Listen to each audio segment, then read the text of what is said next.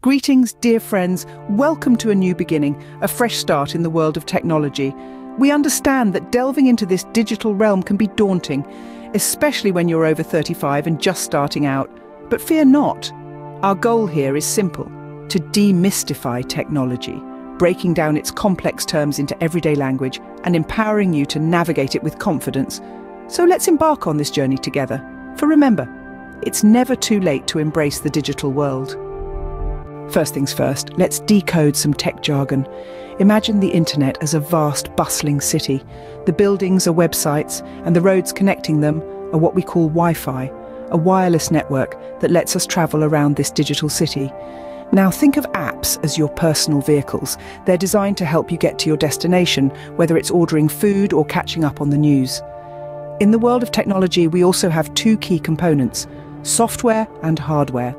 Hardware is like the physical parts of a car: the engine, the wheels, and the body. Software, on the other hand, is like the GPS that guides the car where to go. It's the programs and applications that tell the hardware what to do. Now, with these terms in our arsenal, we are ready to navigate the digital world. The web is a vast ocean of information. How do we sail through it? Picture yourself at the helm of a ship. Your web browser is your compass, guiding you through the boundless digital sea. When you want to find something, you use a search engine like Google. It's like your sea chart, helping you locate the information islands you're looking for. Enter your search terms, and voila! A list of potential destinations pops up. Now, suppose you find an island you'd like to revisit. You can bookmark it. It's like marking an X on your sea chart, a reminder for future visits. But in this vast ocean, not all islands are safe or reliable. It's paramount to evaluate the reliability of online information. Check if the source is reputable. Look for corroborating evidence, and when in doubt, cross-reference with other trusted sites. Well done! You're now a budding web navigator. Your device is your personal assistant. Let's make it truly yours. To begin, we'll dive into the initial setup. This involves tweaking settings to ensure privacy, security, and accessibility. You'll want to adjust these settings to match your comfort level and needs. For instance, privacy settings control how much of your information is shared with others or with the apps you use. Security settings, on the other hand, protect your device from unauthorized access.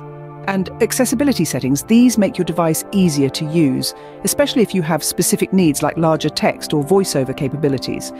Now let's talk about personalizing your device further by downloading and organizing apps.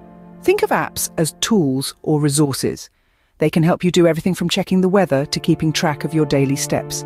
You can download these apps from your device's app store and organize them on your home screen for easy access. Great job! Your device is now tailored to your needs. Please do not forget to subscribe, like and share this video. Thank you. Now that we have our devices set up, let's connect with the world. One of the most common ways to communicate online is through email. Setting up an email account is like setting up a digital mailbox. You can send and receive messages, documents, photos, and much more. Remember, when writing an email, keep it concise, clear, and respectful. This is part of what we call online etiquette, the unwritten rules of politeness on the internet. Now, let's talk about video calls. Imagine having a face-to-face conversation, but through your screen. Video calling apps like Zoom or Skype allow you to do just that. You can chat with friends, attend meetings, or even participate in online classes. To have a successful video call, ensure you have a stable internet connection, a quiet environment, and remember, mute your microphone when you're not speaking to avoid unnecessary background noise. Congratulations, you're ready to communicate in the digital world. With great power comes great responsibility. Let's talk about online safety. Just as you wouldn't leave your house unlocked, you shouldn't leave your digital life unprotected. Cybersecurity is our virtual padlock, keeping our personal information safe from prying eyes. Now, a strong password is your first line of defense. Think of it as the key to your digital home. Make it unique. Mix it up with upper and lowercase letters, numbers, and symbols. Next, be aware of phishing attempts. These are deceitful messages designed to trick you into revealing sensitive information. They're like con artists of the digital world. If something seems suspicious, it probably is. Finally, safely browsing the web is essential. Just as you wouldn't wander into a dark alley at night, avoid visiting suspicious websites. Remember, staying safe online is as important as learning to use technology. We've covered a lot today, but this is just the beginning of our digital journey. We'd love to hear from you, your thoughts, your questions, your first encounters with technology. Don't be shy, drop them in the comments section below.